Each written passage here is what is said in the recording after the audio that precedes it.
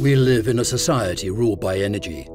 Shipping, transportation, even our food depends on it. But this dependence has high costs. Pollution threatens to disrupt our ecosystem. The Earth is rapidly approaching a point of no return.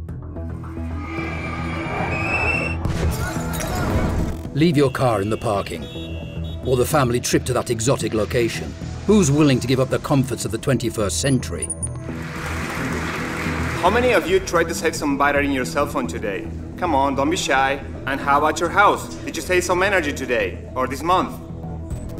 A problem of this magnitude needs international cooperation, and in 2015 Brazil and the European Union joined forces to find solutions.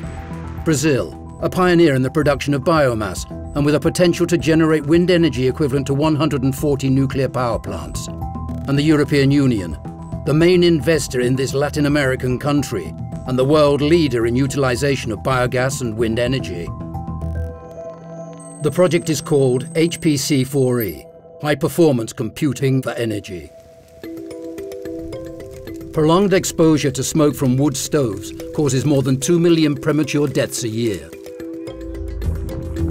Biogas obtained from the fermentation of biomass is an alternative, but this energy is unstable and dangerous.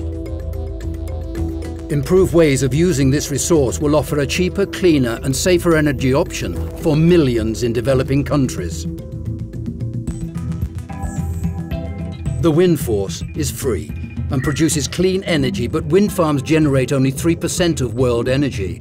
Predicting the behavior of the wind is the key to designing more efficient farms. Our world consumes 92 million barrels of oil per day, which is equivalent to filling over 50 Maracanã stadiums. Besides being the most widely used fuel, it's present in most products we use. Reducing this dependence will take years, but improving techniques for exploration of new wells would save millions of dollars and avoid unnecessary drilling. Brazilian and European research centers have begun their cooperation. Their best researchers will face the energy challenges through complex simulations only achievable by supercomputers of the future. Welcome to a new generation of computers, the exascale supercomputers. 100 million processors working together, capable of doing 10 to the power of 18 operations per second. Exascale supercomputers, simply the future. These exaflop machines, they have enormous computational power. They will enable high-resolution simulations unthinkable a few years ago.